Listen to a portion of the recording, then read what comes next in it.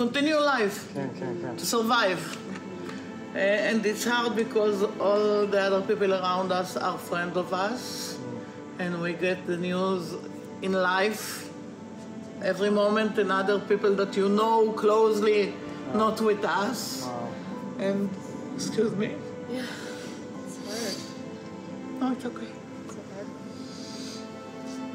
hard. And we have to be hard for continue because all the community depends on us.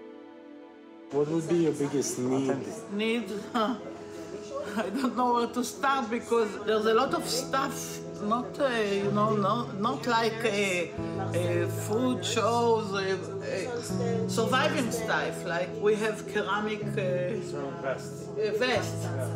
We have 2. We have 20 people out. Give it to the soldier, give it to the head of the settlement. In a problem situation like this, you need, but you can't handle to get them now. Helmet, yeah. Generator. There's a problem. Hi friends, we're here in a community just 8 kilometers from the Gaza border. How close we are to the Gaza border? This community just experienced 72 hours of lockdown with terrorists on the streets, and we were able to come to this community and say, what do you need?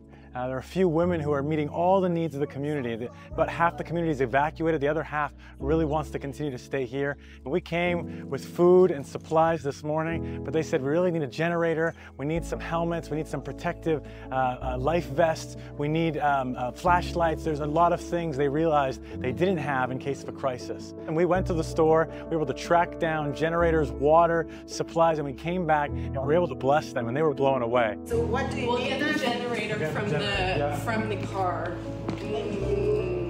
Our angels from heaven. Thanks for everything you're doing. You guys are the real miracle workers here. Both of the ladies that are running things here, they have gotten very little sleep in the last 3 days, just continually serving the needs of the community, and we're able to come and serve their needs, and it was like an answer to prayer for them. So thank you guys for your support for this Emergency Crisis Response Fund. This is what this is enabling us to do, is really lift up the arms of the first responders, of the people that are here right on the front lines.